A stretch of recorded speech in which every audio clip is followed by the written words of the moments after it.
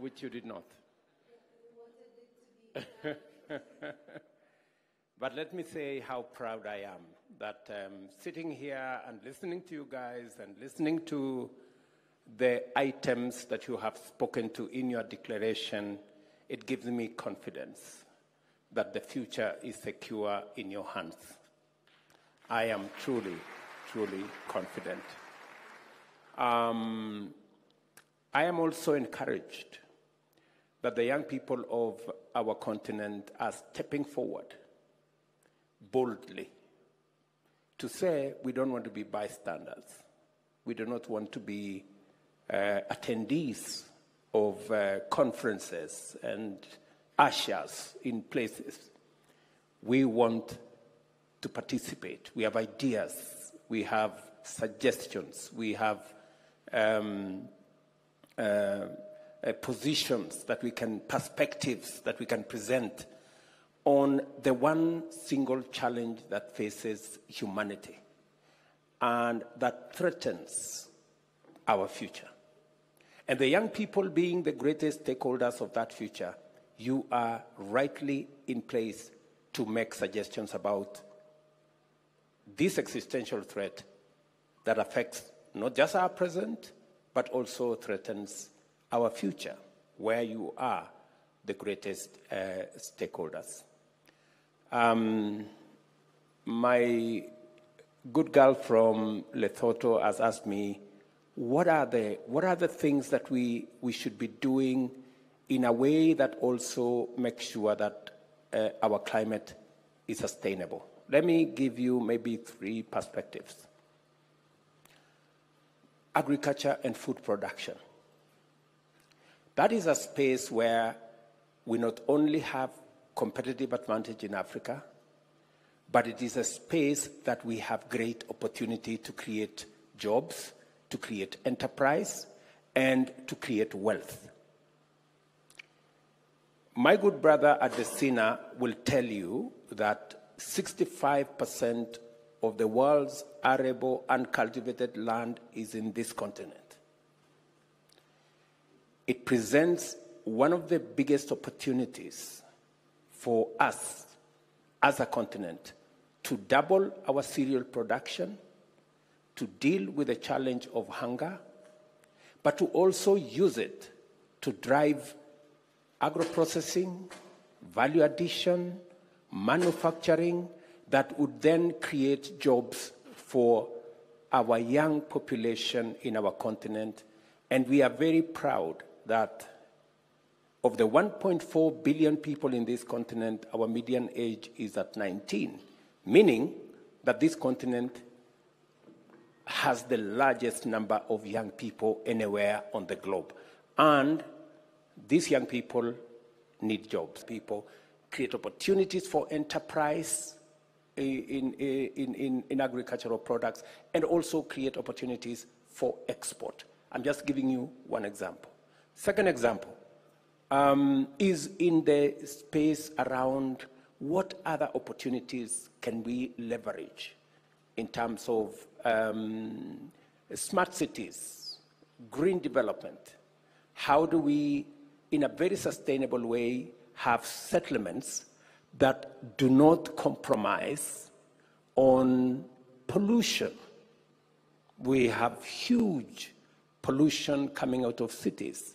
We have huge threats to polluting the air, polluting the environment that come from unsustainable settlements. It is the reason why Kenya, for example, is focused on a new model of housing that would not only get almost 7 million people who live in Kenya today out of the slums into decent settlements with dignity, but would also give opportunity again to the young people to get jobs. It is our intention in Kenya, for example, to create 1 million jobs out of our smart housing plan. Again, it's how do we have climate smart, climate responsive interventions, even as we solve problem of food security, even as we solve problems of unemployment. How do we do it in a way that respects the environment and gives us an opportunity to combine development, growth, together with a livable globe. So that is what I would suggest going forward. I can give you another 2 examples, but I think I'll take a lot of time. Let me leave that there. Let me come back to chicken. My passion. And I remember Bill Gates, one of the richest people on earth, said the best way to deal with poverty is chicken farming. That's Bill Gates. Yeah, so I want you to listen to that carefully. And in that space, you have an opportunity in the whole farming arena.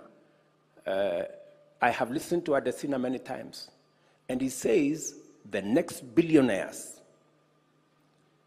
will be billionaires around farming. I've heard you say that, Adesina. Have you changed your mind? No, it's true. It's true. He says he still believes it is. So that is the space that not only gives us an opportunity to have a globe that is food secure, but also creates real value, real jobs, real enterprises, and real wealth, if I may say that, real wealth. So the investments are modest. The technology is available on what you need to do. The raw materials are local, and the technology, including know-how, is also local. Chicken farming is not something new. It's been here for us for decades. And the markets are also available. In fact, chicken is the cheapest source of protein. So if you're looking for the cheapest source of protein, do chicken farming. And if you're looking at sustainability, that you need to get the easiest, the cheapest route to making sure that we have the proteins to support our growth. And in any case, let me conclude by saying 25% of the world's labor force will come from the African continent by 2030. 40% of the world's workforce will come from the African continent by 2050. That world labor force has to be healthy and fed. And that is why chicken farming is central to us providing cheap proteins, healthy living for the future labor force, and that is the young people of our continent.